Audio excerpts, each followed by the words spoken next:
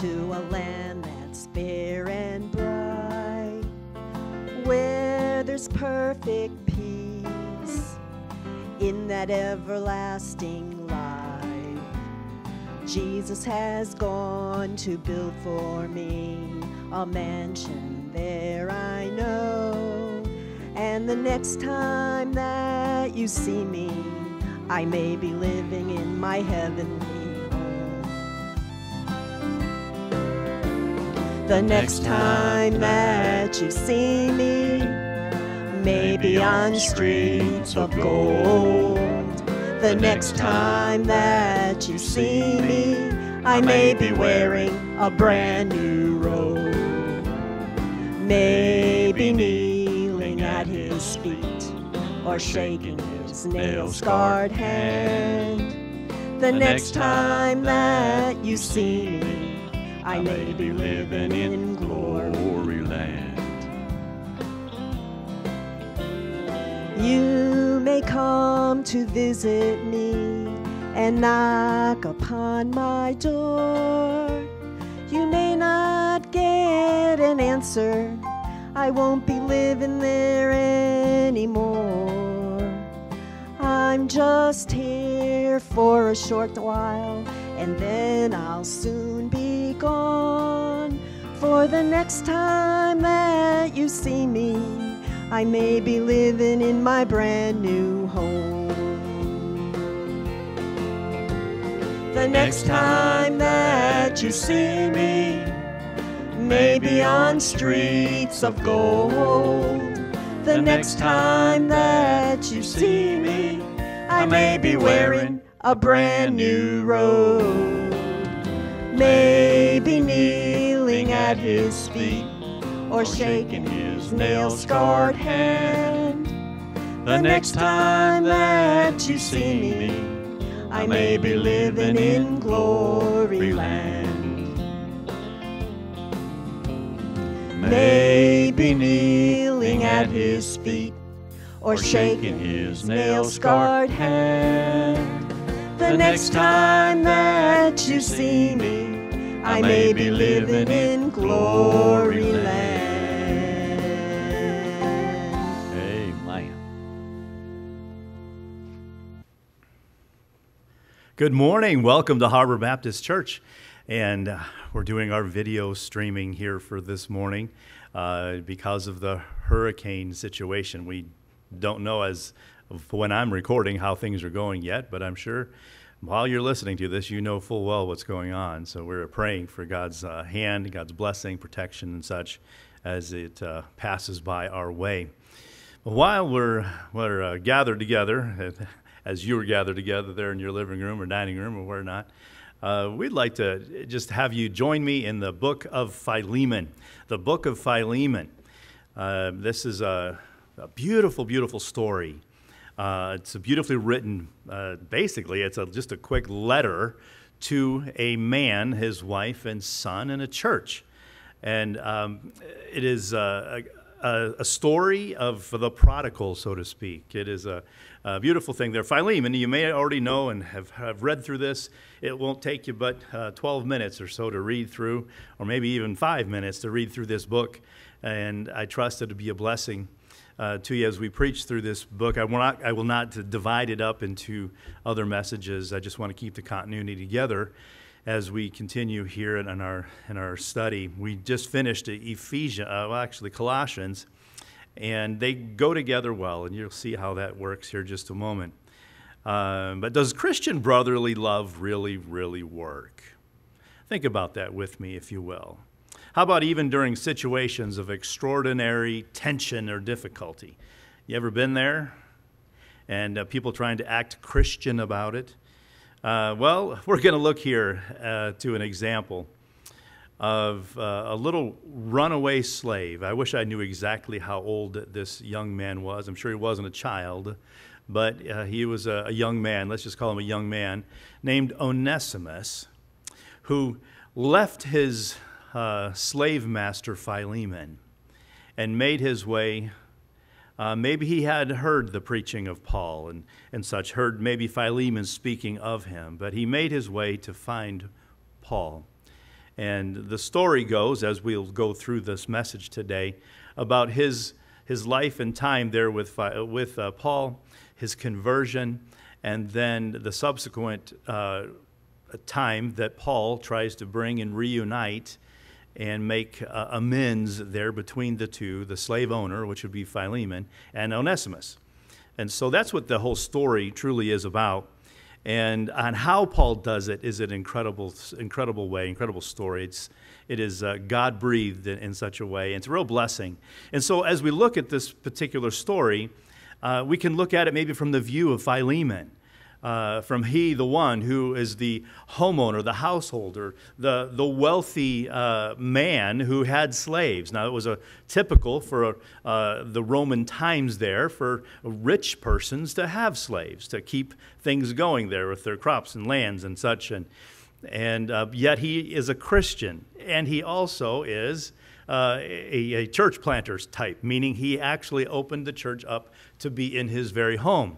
So I could picture him being in a very nice home, very large home, very accommodating for a church gathering. And within that ability there, he had slaves that would work around as well. And one of them, named Onesimus, made his way out of there and found his way into Paul's life. And Paul took him, cleaned him up, brushed him up, saw him saved, and he sends him back. And that's what the story is truly about. And we don't necessarily see an ending. We don't see exactly how it was received.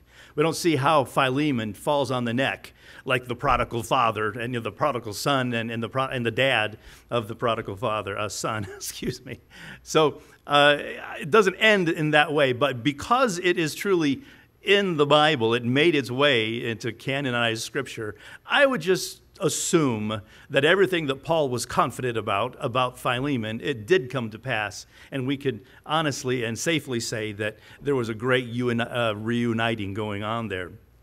Well, join me, if you will, to Philemon, chapter number 1. It's the first chapter. It's also the last chapter. We have 25 verses here to look at, and we'll make our way through there, beginning verses 1, 2, and 3. I've entitled our message here, From Bondage to Brotherhood. And that kind of encompasses the look maybe from Onesimus' point of view.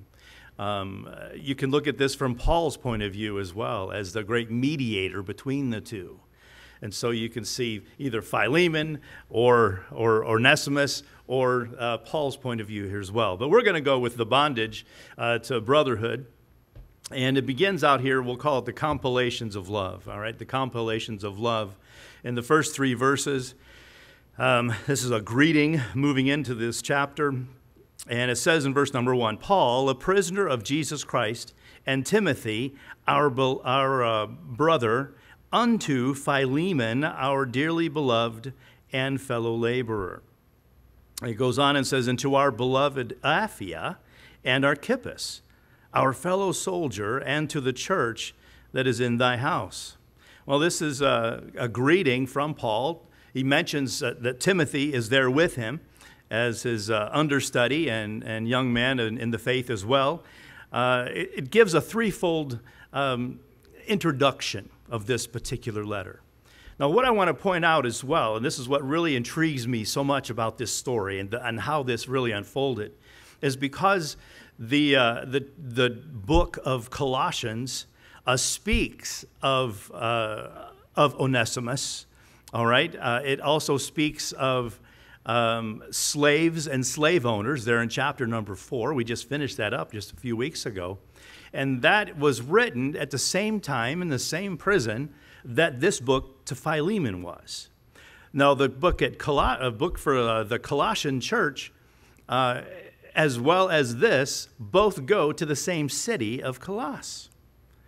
Now, whether this is the same church or not, the Bible studies don't really rectify any of that as far as knowing exactly whether they are the same or not.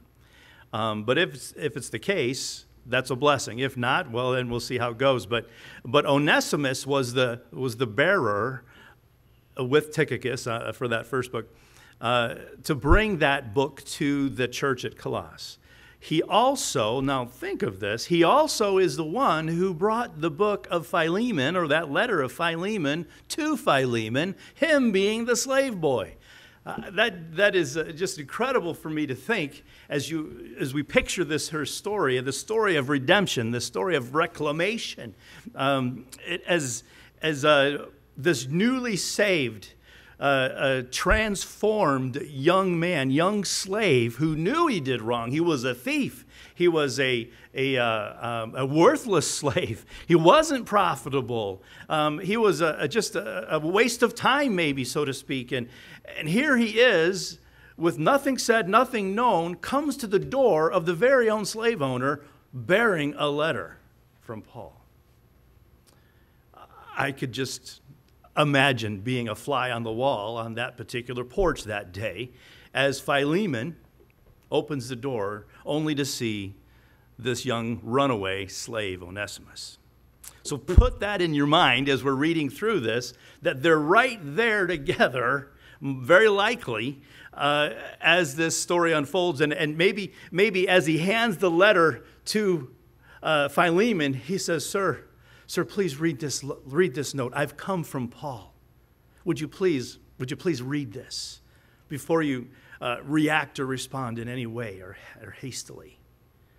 And so Philemon would take and open it up and begin to read it.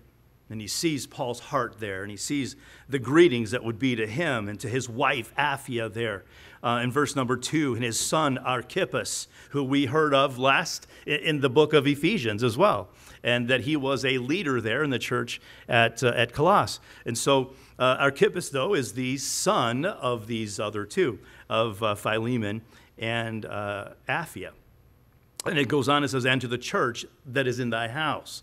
And so he takes the letter, reads on, sees the verse number 3, grace to you and peace from God our Father and the Lord Jesus Christ. I can imagine him reading it, thinking of it coming from Paul, and him mentioning the giving of grace and the wishing of peace upon him. He moves on a little bit further, and this is where we would say that Paul would move from the compilations of love, those greetings there, to the character of Philemon. All right, Paul begins to praise him. Paul begins to, in some ways, soften him up or speak kind words before he comes with a very difficult question, a very difficult request. And in verse number 4, it goes on to say, I thank my God, making mention of thee always in my prayers, hearing of thy love and faith, which thou hast toward the Lord Jesus and toward all saints. My goodness, there he is hearing in such a way in his own mind the words of Paul. Now they've met before. It is said maybe that they met each other at the church at Ephesus. Maybe he was saved when Paul was there for years, and he was teaching and preaching not very far from where Colossus is, and there and where his church is and his own home. And so there was a connection between the two. I could imagine him thinking and listening and hearing the very words and the sound of the voice of Paul as he's thanking him and as he speaks of him being always in Paul's prayers. What a blessing that would be. You have the man of God, Paul, the apostle Paul, who has great authority at this particular time as he's establishing churches. I mean, he was looked up to, he was respected, and he had an authority there that was without question. And to know that that kind of a man of God was praying for him, well, I'm sure was encouraging to him. It says, and of hearing of thy love and faith, which thou hast toward the Lord Jesus and toward all saints. Well, he had a love. He expresses this, saying that I know you have a great love. You have great faith that you display to your Savior and to all the saints. I mean, this is an encompassing thing that is mentioned here, and a blessing maybe to the ears as to Philemon as he's listening or as he hears the voice. Go on with me to verse number 6. That the communication of thy faith may become effectual by the acknowledging of every good thing which is in you, in Christ Jesus. I'll go ahead and read 7. For we have great joy and consolation encouragement there, a consolation in thy love, because the bowels of the saints are refreshed by thee, brother. He knew how to communicate his faith through his fellowship. And as I'm thinking here of the character of Philemon, I'm thinking of a man who's a rich man, very wealthy, but yet very humble about it, because he's opened it up to a church setting. And there he was also a man, whether he was in some kind of leadership or there, most likely. We don't know exactly the pastor, the senior pastor, or not anything there, but here he was having this openness, yet he was rich. The Bible speaks through Paul that he was very giving, he was very consoling. The scripture says they have great joy in hearing. He gave joy. All right, he was a man who I could imagine enjoyed the idea of fellowship. And fellowshipping is a beautiful thing. I remember the years of our traveling, and when we would spend times with preachers and preachers' families, and taking the time to just play a game, to sit and talk, to have coffee, tea, whatnot, and to have the kids play all kinds of games together, or shoot Nerf guns together, or play other things, and just to be a real blessing.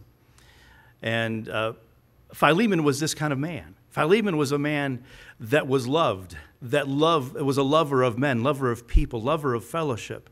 He was one who was good to fellowship with, others to fellowship with him, because of the goodness that he had there. Look there in verse number 6, it says, that thy communication of thy faith may become effectual by the acknowledging of every good thing which is in you. Where did he get all those good things? Where did he get these good values? Where did he get this goodness about him, if it weren't for Jesus Christ, that people wanted to be around him, that people were refreshed by him because of his presence? I mean, when Philemon walked in the building, everyone just went, wow, now we can get started. I mean, he was just that kind of a guy. This is Philemon, this man who loved to be a blessing, who loved to meet the needs of others. Notice there in verse 7, for we have great joy and consolation in thy love, because the bowels of the saints, those saints who are hurting, those saints who in the depths of their heart and their soul, in the depths of their stomach, so to speak, they're hurting and they need a refreshing. And that refreshing, says, by thee, brother, was coming from this great man, Philemon. He had the ability to meet needs. He's had the ability to see the need. And he'd get that through his fellowship, with his time with people. What a great man Philemon was. The ability for him also, because of his finances, to be able to touch someone's life and cover a need that may be hurting, or someone having a difficult time not being able to acquire. But God used Philemon in a great way, in a refreshing kind of a fashion. Well, I'd just love to meet this guy, Philemon. I think I would love to get along with a guy, not because he's rich. Now, come on, don't be thinking about that. But because of his nature, his good-heartedness, and his love of refreshing one another wherever he came, when he came around. And I think this is good, because Paul knows of this, that this is the heart of Philemon. And that's what's going to lend to his confidence in that he's going to do the very thing that is going to be asked of him. And so we see that mentioned there of Paul and the character there of Philemon. And now let's look there to verse number 8, if you will. Verse number 8, wherefore, though I might be much bold in Christ to enjoin thee that which is convenient. We're going to look at Paul's petition here, or the conversion of Onesimus is the story line for these next several verses. So this is truly the story of his conversion, and a little bit more about Onesimus. But it truly is speaking of Paul's petition. After his praise of him, he now petitions him in such a way. And in verse number 8, he says the word enjoin. Enjoin means to prescribe a course of action with authority. To prescribe a course of action with authority. He was able to say, listen, I have this young man, and he's a good man, he's saved, and I'm now asking you to take him in by authority invested in me by God. You're to reclaim this man. You know, he had all the ability to do that. But he didn't want to use the authority card. He didn't have to, because he knew Philemon. He knew his character. He knew his love for encouragement and uplifting, and his means of doing such. And so he speaks now of Onesimus there in not only verse number 8, but now verse 9. So he goes from the authority there to maybe an alternate style, an alternate way to we would call it just love. Verse 9, yet for love's sake I rather beseech thee. Being such an one as Paul the aged, he's using his personage. He's using his tenure in service to the Lord, his seniorship there. He's trusting that he'll use that to influence this young Philemon. It says, and now also a prisoner of Jesus Christ. He reminds him of where he is right now. He says now the actual question, I beseech thee for my son Onesimus, which I have begotten in my bonds. He's now, again, remember the porch at Philemon's house. There stands Onesimus. I can just picture as he's reading through, whether he's reading it out loud or not, I can see the expression already on Philemon's face. And maybe Onesimus is one that might be beginning to tear up a bit when he's recognizing him reading and taking the time to read through this letter. You realize that under Roman law, a man like Philemon could take this man and have him whipped. He can have him stoned. He can have him punished, even killed for being a runaway thief. But he didn't. And he hadn't as of yet. And Paul knew, even by sending Onesimus to his doorstep, that he would not do this to little Onesimus. That was the confidence that he had. Well, here's Onesimus, and Paul describing now the change in life. The man who is standing next to you is not the same person that you knew that ran away from you, Philemon. He beseeches him to have him back. And he says that he's my son there in verse number 10. It goes on to say it that way because it lets Philemon know that he is a brother in Christ. He's now been saved. He is a faith follower of Christ along with now Paul. Things have changed and have totally changed. And Paul's going to describe the magnitude of that kind of a change. He says, whom I have begotten in my bonds. Verse 11, which in time past was to thee unprofitable. Which in time past was to thee unprofitable, but now profitable to thee and to me. Well, he was. Here's the description now. We'll make our way down through here. These next several verses, each verse has basically a simple description of Onesimus as he stands before Philemon. He says he's profitable there in verse number 11. He's good and useful. He was unprofitable for you at one point. Now he is very useful.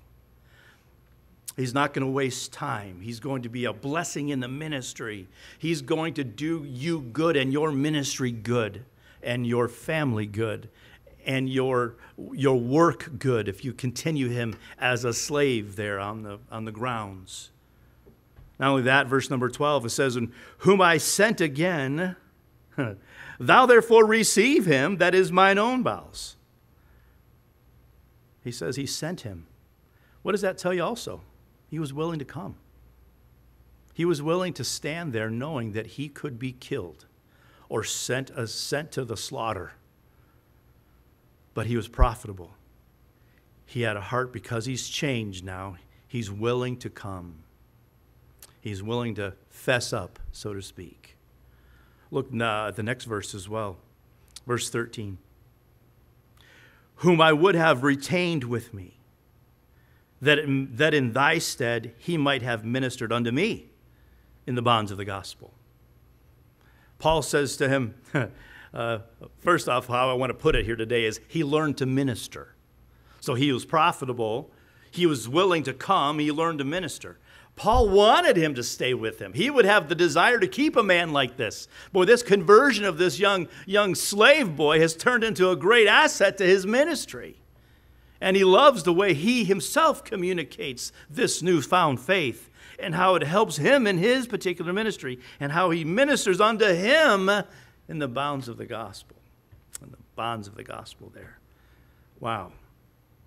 Look, verse 14. But without thy mind, he says, would I do nothing that thy benefit should not be as it were of necessity, but willingly. Here Onesimus stands before him. Not only did he learn to minister, but he accepts the fate of his master. He's trusting that he will be taken in, that it will be done in a willing fashion, not because of the authority given of Paul. And that Paul desired the mind of Philemon, given him the choice. He wouldn't do a thing. He wouldn't keep him without saying what he would be doing and without getting permission, even if that be the case. But here he lets him go back, bearing the letter, standing on the porch of Philemon's there, knowing that he could do any number of things to him. So he accepts the fate of his master there. And Paul allowed Philemon to have that choice. Verse 15, for perhaps he therefore departed for a season, that thou shouldest receive him forever. There in verse 15, he pictures a temporary loss for eternal gain. He says, he may have been gone, he'd been unprofitable, he may have left or departed for a season, that thou shouldest receive him forever. So it's gone for a time, but now you get him back changed in a whole new person because of Christ. He's a new creature. All things are passed away. All things are become new. Now he's standing at your porch door as a brand new man that is willing and able and profitable for you. He's learned how to minister. He recognizes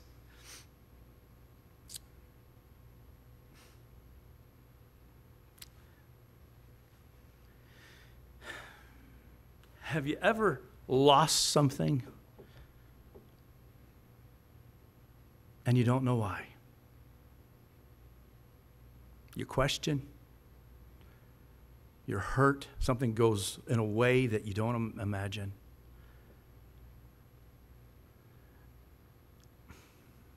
These are just ways that God uses circumstances, surroundings, people in your life, dear people in your life, for your good.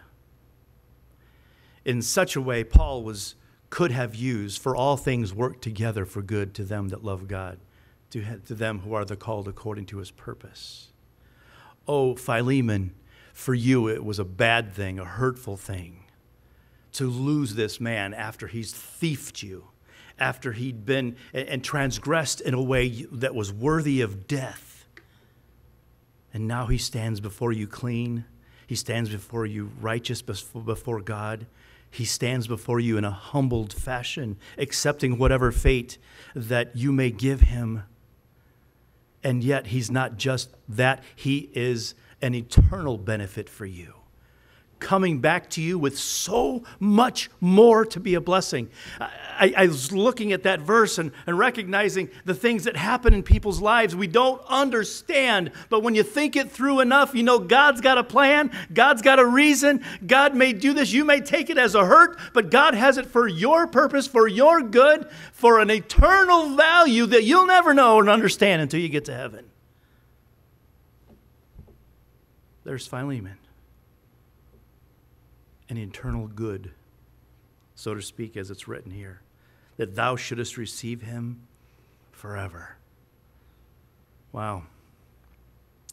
Verse number 16 says, not now as a servant, but above a servant, a brother beloved, especially to me, but how much more unto thee, both in the flesh and in the Lord. He doesn't come home, Philemon, just to be an added servant, a reclaimed servant to step in step with where he was before and to continue with the work, although better. He's come to you as a servant as well, and now as a brother beloved. He's now a Christian. He can be the one who you can refresh with your goodness, and how you can be a blessing now to him as your brother instead of just a slave that maybe you would hope would trust Christ someday under your ministry, under your leadership. Here he comes home saved and a brother. He's different. Thank God for the conversion of Onesimus and the change that was displayed here by Paul in the eyes of Philemon on that porch that particular day. I like to add beyond this, the conversion of Onesimus, we of course saw the character of Philemon, but now we're going to see the confidence of Paul in these latter verses. The confidence of Paul. He had this confidence. He had to have it if he was going to send Onesimus to bear the news. Again, that just totally throws me. But there we have it. That's why Paul did what he did, and that wasn't me. If you'll go with me there in verse number 17. He says, if thou count me therefore a partner, receive him as myself. He's not just a slave. He's not just a brother, Philemon. Take him in like it's me. I want you to, if you partner with me, partner with him. The confidence there. He feels that he's just as worthy as he is in the eyes of Philemon. Not only that, he goes on in his confidence there. He tells him about his debts there in verse number 18 and 19. He says, if he hath wronged thee or owed thee aught, put that on mine account. I, Paul, have written it with mine own hand. I will repay it, albeit I do not say to thee how thou owest me unto me, even thine own self besides. Paul is saying here that he's got a debt. Yes, he's a thief. But everything in every fashion that he hurt you, that is your loss, is now going to be reclaimed through me, my name, my ability, my riches. That is going to cover everything that this man before you has developed against you. I will cover all these needs. I also know in verse number 20 that he was confident that Philemon would do what he does best, to refresh and bring joy and fellowship. Look there in verse 20. Yea, brother, let me have joy of thee in the Lord. Refresh my bowels in the Lord. He's saying to the great encourager, Philemon, the wealthy man, the one who meets the needs, the one who can reach out and put a smile on someone's face. He's saying, do that to me by what you do with Onesimus. Refresh my bowels. See, he was confident that he would do this because he knew the character of Philemon, that he would be the one to welcome him in and to refresh the bowels of Onesimus, who stands there hurt, knowing he was the one who failed. He's the one who transgressed. He's the one who sinned, who thieved and was shown worthless and then ran away. Now because of Christ, because of Paul, he has the ability to stand there humbly before the accuser and the one whom he harmed and ask forgiveness. What a story this is. But Paul knew how he'd handle it because he knew the character of Philemon. Look there in verse number 21. And having confidence in thine obedience, I wrote unto thee, knowing that thou wilt also do, notice, more than I say. He says, not only are you going to refresh his bowels, are you going to refresh my bowels or give me that joy, but you're going to take him in and you're going to care for him as a brother beloved. You're going to do over and above what we would imagine because of your great love, because of your ability, Philemon. I'm confident that you'll handle that. And then he says this, verse number 21, verse 22, but withal prepare me also a lodging. I guess it was soon for him to get out. We don't exactly know when or all the details that were there, but he was trusting, based on the circumstances he was in, that he would soon be able to leave there. He wanted to go meet him. He wanted to go see him. It says, "For I trust that through your prayers I shall be given unto you." Well, his desire was to be there and to see this glad reunion and to take part in the refreshment, take part of that fellowship. Wow, what a time it would have been, could have been, whether it happened or not, for Paul to be on this scene and to witness this great, great reunion. Well, notice with me as the book ends, there in verse number 23, 24, and 25, we see the commendations of the fellows. The commendations of the fellows. These fellows were 5 men that were working there with Paul at the time of the writing. Those that would be giving greeting as well to the church there and to Aphia, to Philemon, Archippus. These 5 men were Epaphras there in verse 23, my fellow prisoner in Christ Jesus. He speaks of him as he's the prisoner, fellow prisoner, Epaphras. How about the prodigal there, Marcus? John Mark was there as well. And how about the partner that was there? Aristarchus is mentioned. And the pauper, we'll call him a pauper. He having loved this present world after this point, and he left. He was the one who would run away here, but we'd call him the pauper. Demas was there, as well as the great physician Luke, or Lucas. It says, my fellow laborers there, an ending of verse number 24. So these 5 men, not only were they giving greeting, but they're giving credibility. If they could, they'd say, yes, Philemon, we agree with Paul. We've seen this Onesimus. He's been here with us. We give that same credibility. He is what he says he is. He's a new creature. He's a brother, and we love him, and we are fellow servants together. We boast, we cheer on, where we go and we'd say, with Paul, please accept this runaway back home.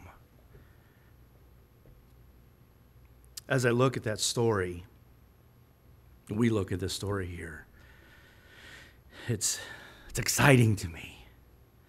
Because as we tell the story of Philemon, the one who was transgressed, the rich man, the one who loved people dearly, was scoffed and a man runs from him,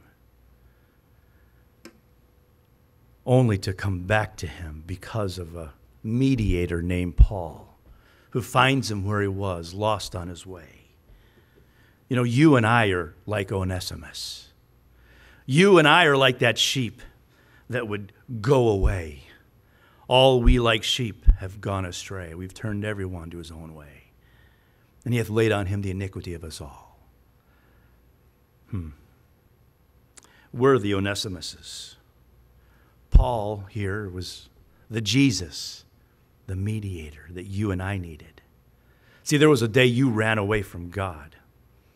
Oh, it began in the garden because of that sin nature was there, but you chose your sin beyond, and you chose to sin.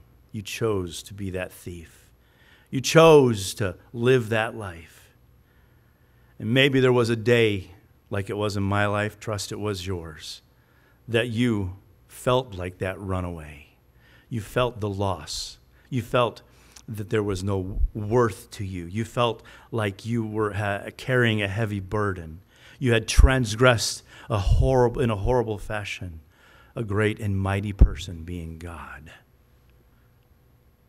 And then you had a confrontation with not Paul, but Jesus.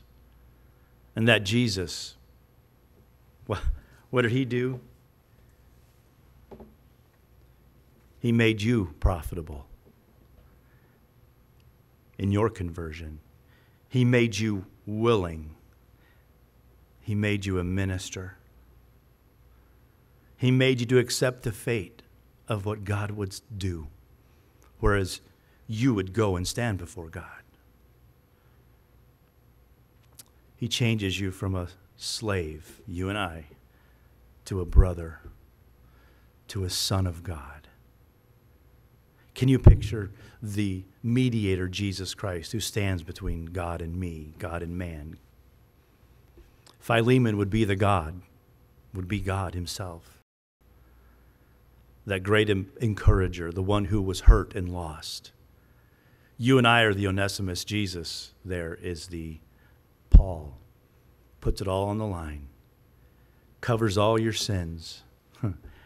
Jesus took care of all my transgressions. He carried it on his back on Calvary for you and for me. He bore it all. All your sins are gone. And now, because of a love letter that we got, we can go before God in such a way, in a form where Jesus can be right there and could say, God, accept him as you accept me. I have taken care of all of his debts. All of his sins are gone. He's no longer an evil slave. He's no longer a wicked person. In Christ Jesus, he is a son like me. Accept him like you would accept me. That's the story of Philemon. And if you know Jesus as your Savior, you saw that picture all as we read through Philemon. If it hadn't, I trust it opened it in your eyes a little bit for you so you can rejoice with me. The story of Philemon, this great, wonderful, exciting, exuberant, rich, forgiving man that forgave this poor lost boy who had been totally changed and accepts him back into the fold. That's what Jesus did for you and for me. If you don't know Jesus as your Savior, my prayer is that you'll see this comparison of salvation. I didn't even use the last point or mention it earlier. I'm going to pray. Our Father, I'm just a little bit overwhelmed. I know this is being recorded and there's absolutely nobody but Chris here in the auditorium. But I think of myself as that Onesimus. I think of myself as the runaway. God, those that are listening here, if they don't know Jesus, Lord, help them to see themselves as that selfish, prudent sinner. But that can come and have an exchange with a Savior, Jesus Christ, who can pick him up, dust him off, forgive him, cleanse him, change his life, and send him back to a heavenly Father who will love him and keep him forever. Oh Lord, what a beautiful picture of redemption, of salvation we have here in this book. Bless, oh Lord, your people. Lord, if there's someone that needs Christ as their Savior, may they please call the church. May they please send an email. Come to our house, whatever. We would love to take that time to show them their Savior, Jesus Christ. And for all the others that are listening to this, Lord, may we be grateful and thankful for this book, this story of redemption. May it humble us and help us to remember who we were and yet how profitable we can be for God.